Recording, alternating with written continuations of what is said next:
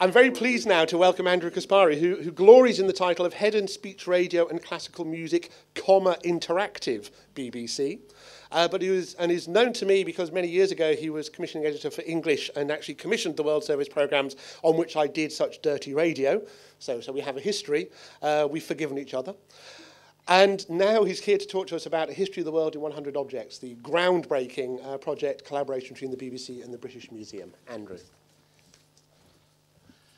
Thank you. Yeah, they do have a saying in the BBC that the longer your job title gets, the nearer you get to the exit door. But let's hope that that's not true, at least for now. What I thought I would try to do is talk about history of the world in 100 objects, but try and set it in the context of how that might work in the digital space as we see it, and what lessons we could learn for arts organisations going forward.